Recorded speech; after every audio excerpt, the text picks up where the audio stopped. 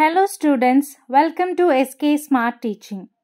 In my previous videos, I explained about structure of leaf, types of leaf, leaf venation and phyllotaxy. Please find the links in the description box provided down.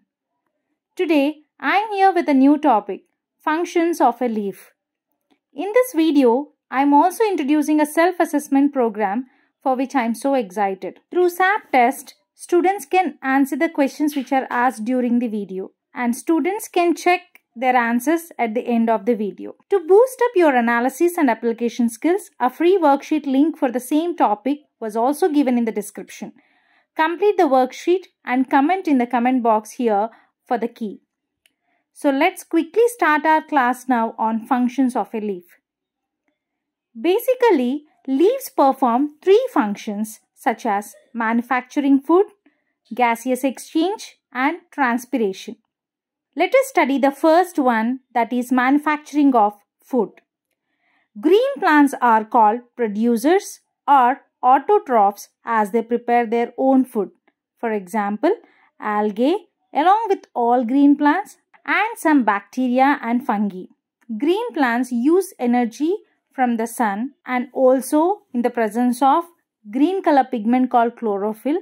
They convert carbon dioxide and water into glucose and release oxygen. This process is called photosynthesis. The term photosynthesis is derived from two words. Photon means light and synthesis means building up.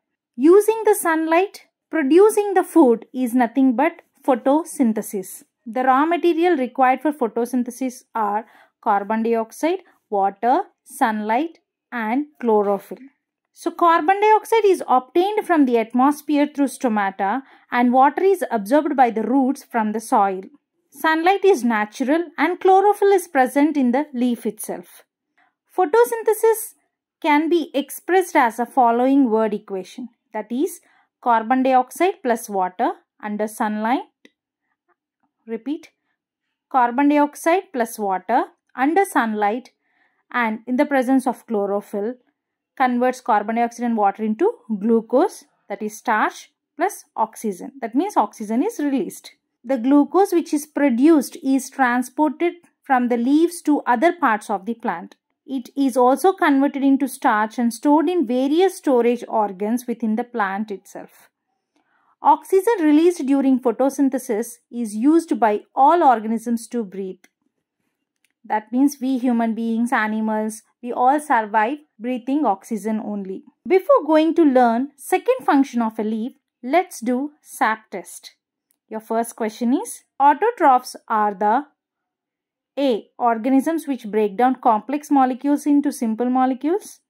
B. Organisms which makes their own food. C. Organisms which depends on other organisms for food. D. None of the above. Think and note down your answer so that you can check your answers in the end of the video. Now your second question. What are the raw materials required for photosynthesis? A. Carbohydrates, water, sunlight and chlorophyll. B. Carbon dioxide, oxygen, water and sunlight. Option C. Sunlight, water, carbon dioxide and chlorophyll. Option D. Chlorophyll, oxygen, water and glucose. Read the question carefully and attempt the answer. And your third question now. What are the products of photosynthesis process? Products are nothing but the result, whatever it is producing by the end of the photosynthesis. Option A. Carbon dioxide and water. Option B. Glucose and carbon dioxide. Option C. Starch and oxygen. Option D. Oxygen and carbon dioxide. Now let us go to your fourth question. How does the carbon dioxide enters the leaf? Option A. Through stomata. Option B. Through roots. Option C. Both A and B options. Option D. None of the above. So you can check the answers at the end of this video. Until then, let us learn about the second function of the leaf, that is gaseous exchange. During daytime, plants take in carbon dioxide to perform photosynthesis and release oxygen through the stomata. At night, plants take in oxygen and release carbon dioxide into the air through stomata, which is called cellular respiration in the plant. Gaseous exchange takes place through stomata. Stomata are the tiny pore present mostly on the lower side of the leaves and on green stems. Plural is stomata, singular is stroma. Each stroma has bean-shaped cells called guard cells. Yes, guard cells in the sense which works as guarding, security, right? Sending in or sending out of it. So, chloroplast is found in guard cells of stomata. When a plant is watered, roots absorb the water. Through root pressure, the water travels and reaches to the leaf. Through veins and veinlets, the water reaches to the guard cells. Once the guard cells are full with water, they bulge outer side and stomata open. Open stomata allows gas entry and exit. When the guard cells lose water, they lose their turgidity and stomata closes, wherein it releases oxygen. Normally, stomata remain open during the day and close at night. So, daytimes plants take carbon dioxide and at nights plants take up oxygen. So, again the time for SAP test. Your fifth question now. Think and note down your answer. Stomata open and close according to dash of guard cells. A. Flaccidity. B. Turgidity. C. Rigidity. D. None. Going to the sixth question now. Choose the incorrect statement. Option A. Stomata guards the exchange of gases. Option B. Stomata opens during day and closes at night. Option C. Stomata allows only carbon dioxide. Option D. All the above. And now your seventh question. Choose the correct statement. Option A. Plant respire during daytime. B. Plant take up oxygen for photosynthesis. Option C. Plant release carbon dioxide during daytime. Option D. Plant exchange gases through chlorophyll. Now, let us learn about transpiration, the third function of a leaf. During sunny day, when temperature and humidity is high, our body feels it hot and starts sweating. Body sweat keep our body cool.